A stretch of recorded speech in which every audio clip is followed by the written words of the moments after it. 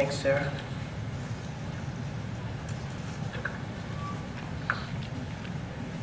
Every child who attends Sunday school knows the story of Noah's Ark.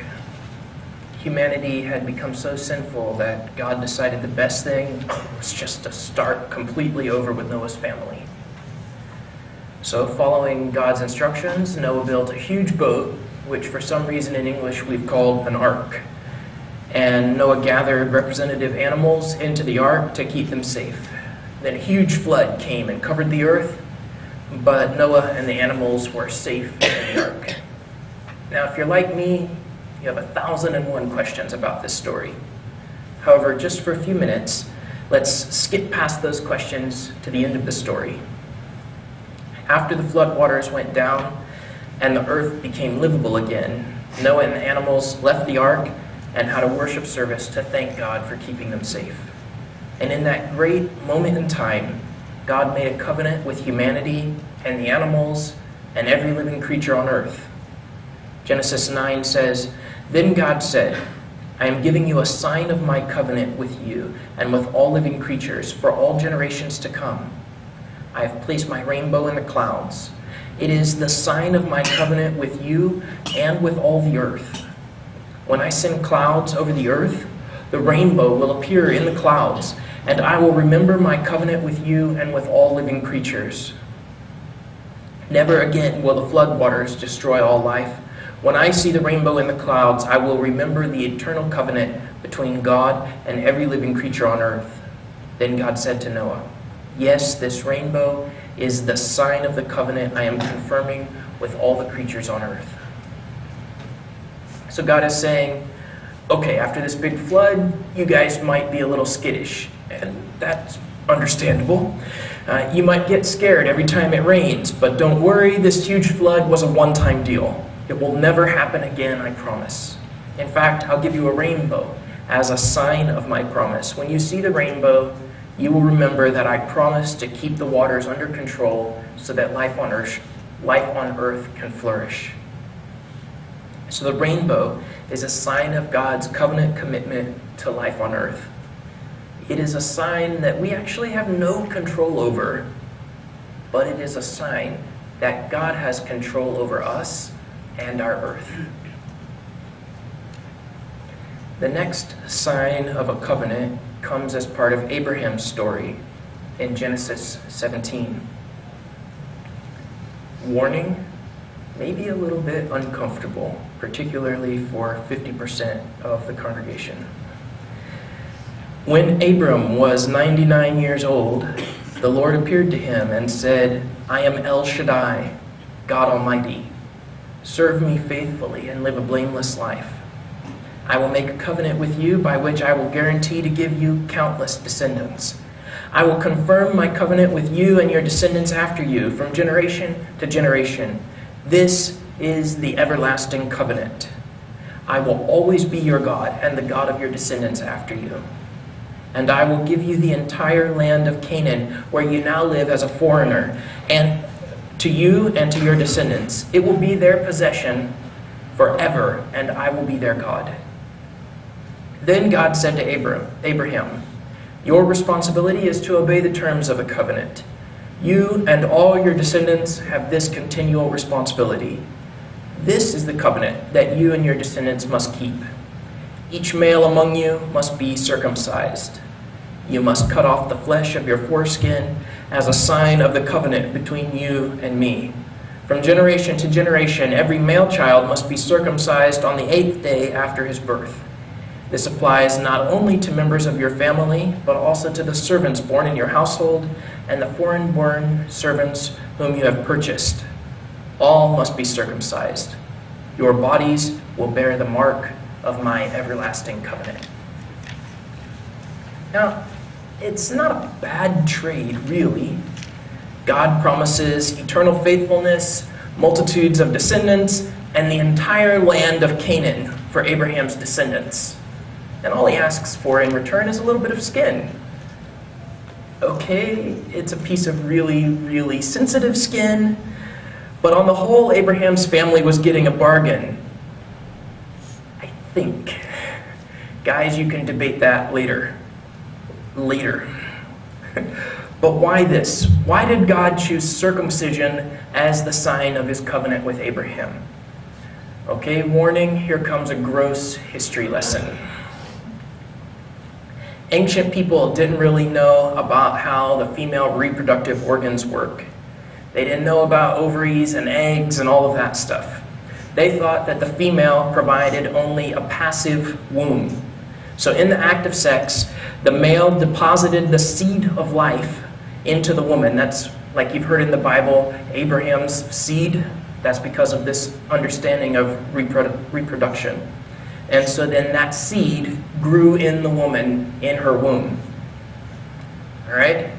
So, therefore, for many, many ancient cultures, the penis was the sign of life, the essence of procreation, the essential vessel for continuing humanity. This is why so many ancient cultures had these phallic symbols in their worship. Okay, it seems kind of gross to us, but lots of ancient cultures had these long, penis-shaped objects as part of their worship culture because they considered the male sex organ to be the center of the universe, the essence of life, or the source of life. Okay, end of gross history lesson. You can start paying attention again, or unplug your ears. So why circumcision? God says, mark this emblem of life with my seal. Your descendants, your future, will come forth from my covenant. Your future depends on me and my blessing. Your inmost private parts and your most private acts are marked with your commitment to me and my commitment to you. Your life and your future depend on me, not on yourselves. I'm in control of your life and your future, not you. This is the sign of the covenant. Later, God instituted a specific ceremony to serve as a sign of his covenant with Israel. It's actually a series of festivals or special meals centering on one meal called the Passover meal. And that was a meal remembering when God set Israel free from Egypt. For us today, the most important part of this ceremony is how it functions for Israel as a sign of the covenant with God. Listen as I read from Exodus 13. So Moses said to the people, "This is a day to remember forever the day you left Egypt, the place of your slavery. Today, the Lord has brought you out by the power of his mighty hand. This annual festival will be a visible sign to you, like a mark branded on your hand or on your forehead. Let it remind you always to recite this teaching of the Lord. With a strong hand, the Lord rescued us from Egypt. And in the future, your children will ask you, 'What does all this mean?' Then you will tell them, 'With the power of his mighty hand, the Lord brought us out of Egypt, the place of our slavery.' This ceremony will be like a mark branded on your hand or on your forehead. It is a reminder that the power of the Lord's mighty hand brought us out of Egypt." Okay, so it keeps saying this phrase again and again. This annual festival will be a visible sign to you, like a mark branded on your hand or your forehead, a reminder that the power of the Lord's mighty hand brought us out of Egypt. So the Passover festivities were like this living tattoo on the life of Israel. Through this annual celebration, Israel tattoos their hearts every year with the reminder that God brought them out of slavery in Egypt. We need reminders. We need help remembering. And we forget where we put our keys or our cell phone. We definitely need help to remember deeply that God truly sets us free. God sets us free. We don't become free by our own hard work. The Passover is a sign of the covenant to help us remember. There's one more time in the Bible where the Bible talks about, it uses this phrase, the sign of the covenant, and that is in Exodus 31. To really understand how important this passage is, though, you have to understand what's been happening in Exodus before this. In the first third of Exodus, God was working in Egypt to set Israel free from slavery. And then, once Israel was actually free, the second third of the book was God making a covenant with Israel. The covenant ceremony really begins officially in chapter 19. God says, "You have seen what I did to the Egyptians. You know how I carried you on eagle's wings and brought you to myself. Now if you will obey me and keep my covenant, you will be my own special treasure among all the peoples on earth." And the people responded, "We will do everything the Lord has commanded." That God hasn't commanded anything yet. But they say they're going to do it, whatever it is. Then for about 10 chapters, there's this long covenant-making ceremony. First, God gives Israel a long list of rules about how to live. This includes things like the 10 Commandments and how to live in a fair and just society. Then God calls 70 leaders of Israel up on a mountain for a special covenant confirmation ceremony. And after that ceremony, God spends 6 chapters, I think, 6.5 chapters, describing the holy tabernacle that he wants Israel to build so that they can worship God closely. And finally, after a total of about 12 chapters describing God's covenant ceremony with Israel, we come to our main text for today. This is the last part of this long ceremony talking about God forming a covenant with Israel. And these are God's chosen words, his closing words for this whole covenant ceremony. Listen closely. Then the Lord gave these instructions to Moses. "Tell the people of Israel, be careful to keep my Sabbath day. For the Sabbath is a sign of the covenant between me and you from generation to generation. It is given so that you may know that I am the Lord who makes you holy. You must keep the Sabbath day, for it is a holy day for you. Anyone who desecrates it must be put to death. Anyone who works on that day will be cut off from the community. You have 6 days each week for your ordinary work, but the 7th day must be a Sabbath day of complete rest, a holy day dedicated to the Lord. Anyone who works on the Sabbath must be put to death. The people of Israel must keep the Sabbath day by observing it from generation to generation. This is a covenant obligation for all time. It is a permanent sign of my covenant with the people of Israel. For in 6 days the Lord made the heaven and earth, but on the 7th day he stopped working and was refreshed. When the Lord finished speaking with Moses on Mount Sinai, he gave him the 2 stone tablets inscribed with the terms of the covenant, written by the finger of God. The Sabbath is the sign of the covenant. The Sabbath is the sign of God's commitment to people and people's commitment to God. God could have finished his covenant-making ceremony in 1,000 different ways. God could have restated the first commandment, "You shall have no other gods but me." God could have summarized everything like he later did through Jesus. Love God with all your heart, with all your mind, and with all your strength.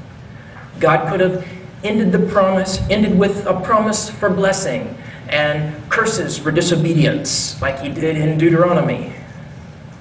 But God didn't do any of that. Instead, God ended this huge covenant ceremony with Israel by telling them, "Be careful to keep my Sabbath day, for the Sabbath is a sign of the covenant between me and you." This week, I've been wondering if the Sabbath might actually be the most important commandment. It's the one commandment that is repeated the most often in the Torah, in the first 5 books of the Bible, called the Law. This commandment is repeated more than any other.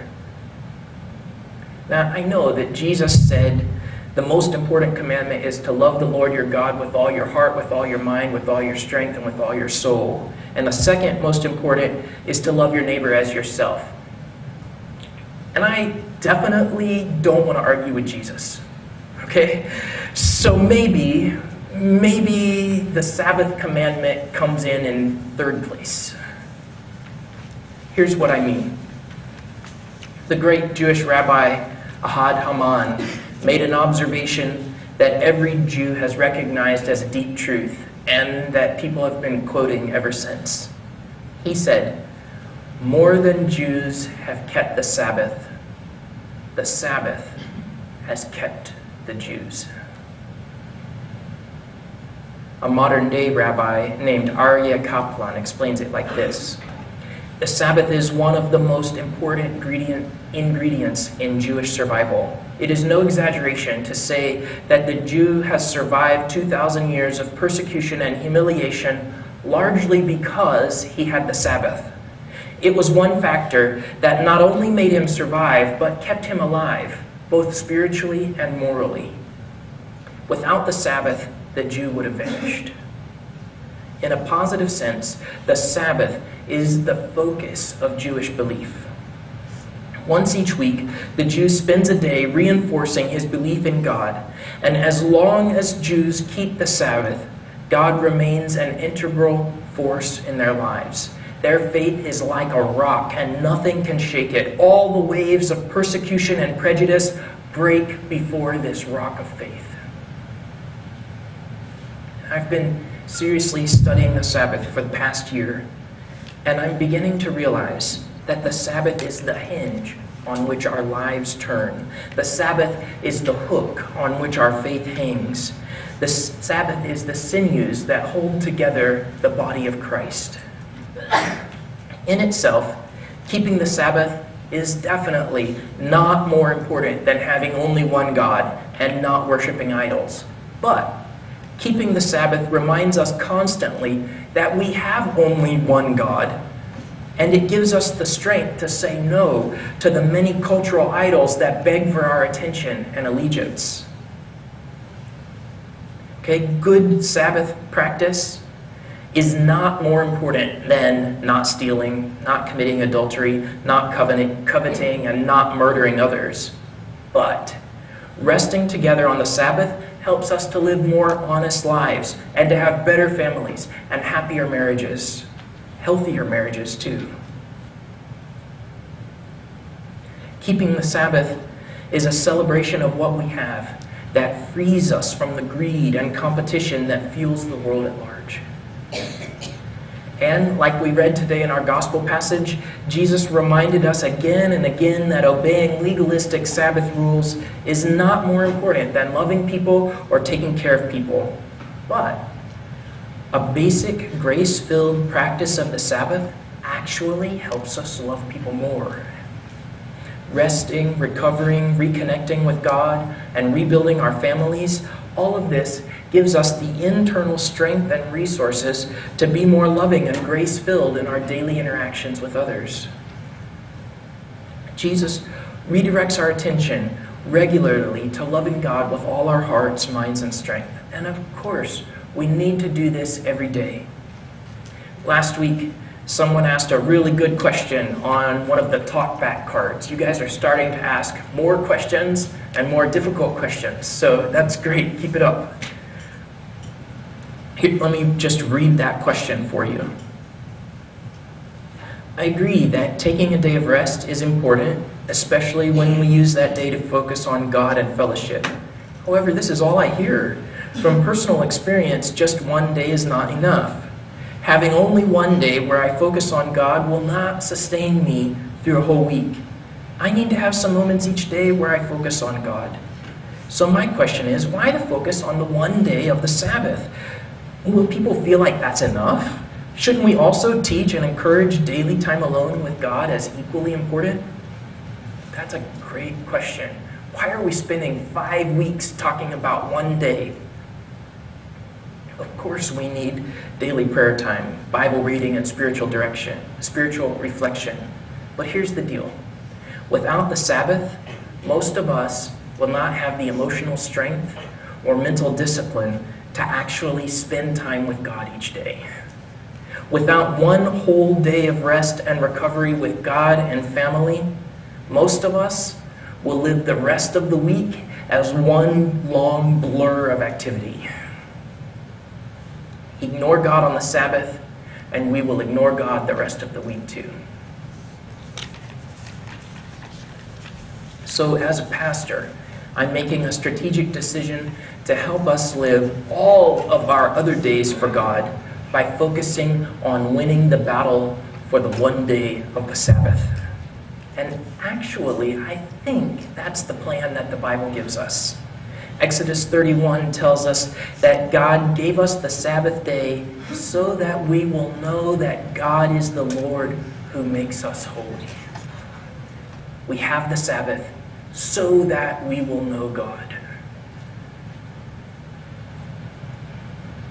Keeping the Sabbath is a sign to us and to those around us that our covenant with God is the single most important aspect of our lives. Our relationship with God defines all of our other relationships. Our relationship with God fuels all of our other relationships. Resting with God enables us to work with God for the other 6 days. A good Sabbath practice defines how we live on the other 6 days. Like the rainbow, the Sabbath reminds us that God is in control and we're not. Like circumcision, the Sabbath reminds us that God is the source of our lives, not us and our own actions. Like Passover, the Sabbath is a living tattoo that reminds us that God has set us free. Keep the Sabbath as a sign of our covenant with God, and your relationship with God will grow stronger and stronger. Okay, so now we're in week 3 of our Sabbath series, and it may be time to do a little bit of review. So far, we've considered the 3 main reasons for the Sabbath. First, we looked at Exodus 20 and how in the 10 Commandments, God tells us to take a day of rest because God rested after his 6 days of work in creating the universe. On the Sabbath, we rest from our work to remember God as the creator and sustainer of the universe. We remember that our lives actually depend on God and not on us and our work. Then last week, we took another look at the 10 Commandments in Deuteronomy chapter 5, where God tells us to take a day of rest because we are not slaves. Working 7 days a week is what slaves do. That's what people do who are slaves to the system. But we aren't slaves. God has set us free, figuratively in the Exodus and literally through Christ.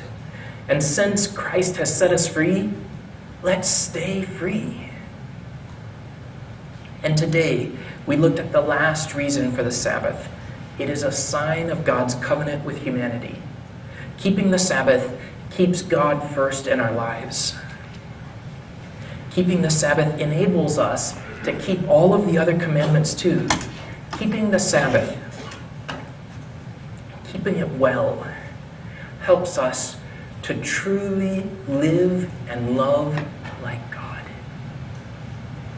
In the next 2 weeks of our series, we'll study the blessings of the Sabbath and look at how to actually practice the Sabbath as 21st century Christians. Right? So we know the Sabbath isn't about legalism. Jesus made that abundantly clear. What is it about, and how do we do it? This is a pathway to more grace and blessing. This is basic wisdom about how to live a good and peace-filled life.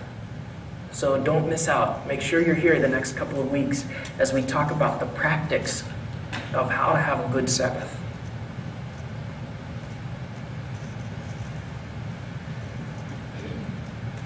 For now, listen again as I read slowly what God said in Exodus 31. This is at the close of the covenant ceremony. Out of all the possible things that God could have said to conclude his covenant with Israel, all of the different ways he could summarize and wrap this up, this is what he said. Be careful to keep my Sabbath day. For the Sabbath is a sign of the covenant between me and you from generation to generation. It is given so you may know that I am the Lord who makes you holy. You have 6 days each week for your ordinary work, but the seventh day must be a day of Sabbath rest, a Sabbath day of complete rest, a holy day dedicated to the Lord. This is a covenant obligation for all time. It is a permanent sign of my covenant with the people Israel. For in 6 days the Lord made the heaven and the earth, but on the seventh day he stopped working and was refreshed.